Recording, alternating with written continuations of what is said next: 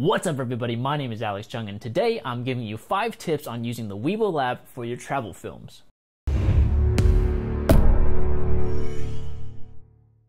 So when it comes to using gimbals for traveling, the Weebill LAB is hands down the best option for filmmakers.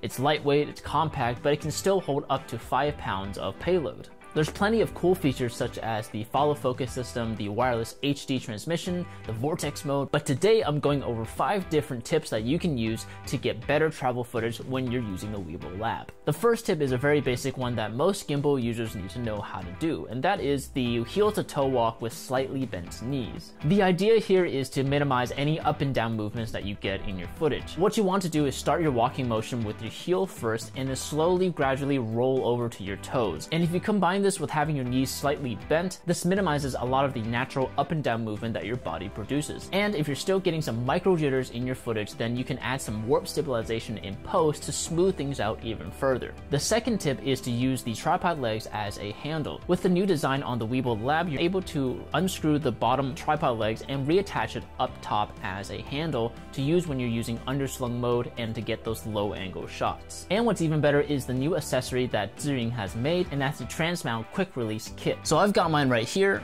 and all you need to do is pull down on this lever right here and then pull it out. You're able to really easily just clip it back on top, and that's all you need to do to reposition the tripod legs as a handle. I love the new accessory. The new design to this is very smart, and I'm able to just take it off and reposition it as I'm shooting in various different situations. And I highly recommend that you use the tripod legs as a handle when you're shooting normally as well, because now you have 2 points of contact on the gimbal instead of just one at the bottom with both hands. You're able to get much more steadier shots this way. Whenever I pick it up off the ground, I almost immediately reposition the tripod legs up top so that I can switch from normally shooting to underslung mode very quickly. The third tip is to use phone go mode when you're trying to get those quick panning shots. Phone go mode allows the gimbal to access all of its motor strength so that it is super agile and fluid. You can access this mode by simply holding down the go button located on the side of the Weebill LAB. And this is perfect for creating those whip pan transitions in camera so that you can incorporate them in your travel films. With other gimbals, it's not so easy to do, even with the motor strength set to really high, and the results don't look the same unless you take the camera off the gimbal and start whipping it with your hands,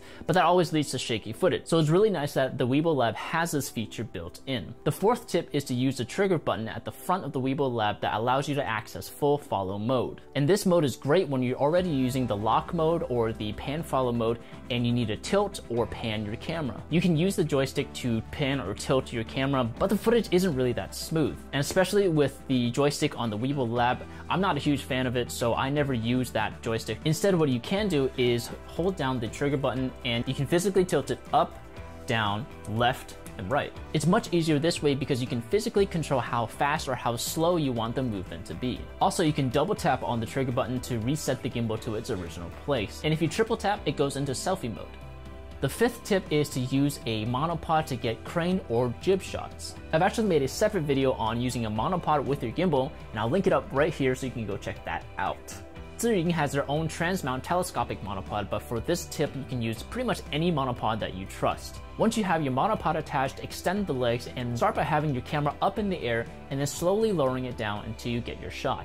And you can do the reverse as well for a different kind of effect. One of the shots that you kind of see a lot in movies, and it's where the camera starts up high, like maybe behind leaves, or maybe it's like shooting a sign or like some sort of like architecture or something, and you slowly jib down and you reveal your subject. He or she is walking, or they're having a conversation, doing something else, and it makes a really cool, unique looking shot. So that's it. Those are my 5 really quick tips on using the Weebill LAB to get better travel footage. If you do decide to try out these tips, make sure you link your video down below so I can check them out. And if you want to grab a Weebill LAB for yourself, I've left a link in the description down below. I hope you guys liked this video. If you did, please leave a thumbs up, make sure to subscribe, hit the bell to get notified for more videos. I'm going to be making more tutorials on the Weebill LAB, the Crane 3, other filmmaking stuff, so make sure you subscribe to stay updated. My name is Alex Chung, and I'll see you later. Bye!